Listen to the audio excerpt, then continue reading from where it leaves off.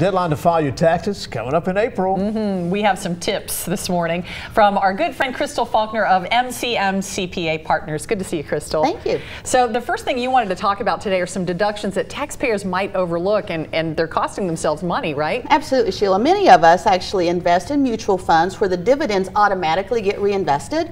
So when it comes time to sell those mutual funds, don't forget to add the cost basis, that additional cost basis of those reinvested dividends, because that will reduce your overall gain. And then charitable contributions. Many of us remember those contributions that come out of our checkbook or that are on our credit card, but you know, little things add up. For example, the costs that you may incur for a nonprofit, say food you buy to donate to a food kitchen, or some of the costs even that you may incur for your children's school, and certainly mileage. And then college student loan interest. We all know what a big problem that is in our country right now. So if mom and dad pay some of the student loan for a child that can no longer be claimed as their dependent, then the student can actually take that deduction if they qualify. It's treated as if the parents gave the child the money. Oh, Okay. excellent, excellent. You also say we should pay attention to life changes. Absolutely. If you got a new job, you may have incurred some costs to travel to go interview, or resume costs. Those are deductible as long as it's not your first job straight out of school.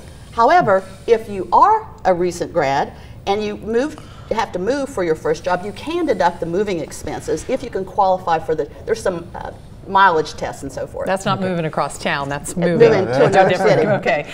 Tell us about some of the tax credits that we should be aware of, because a credit is even better than a deduction, right? That's right. I've learned that from you. We love deductions. They reduce taxable income, but credits reduce your tax dollar for dollar. Many people participate in child and dependent care plans at work, you know, those flexible spending accounts, but usually the maximum amount that you can take out of those is $5,000. But the law allows you to have $6,000 of qualifying expenses if you have 2 or more kids. Okay. So that extra $1,000 can also qualify for a credit. And then certainly educational credits. I know we both have college students, and we're aware of the credits for a child in college. But if you want to go back and just take some courses to fine-tune your skills, there may be some credits available as well. Okay. All right. Great advice, and we'll try and get those on our website, local12.com. Great. Yep.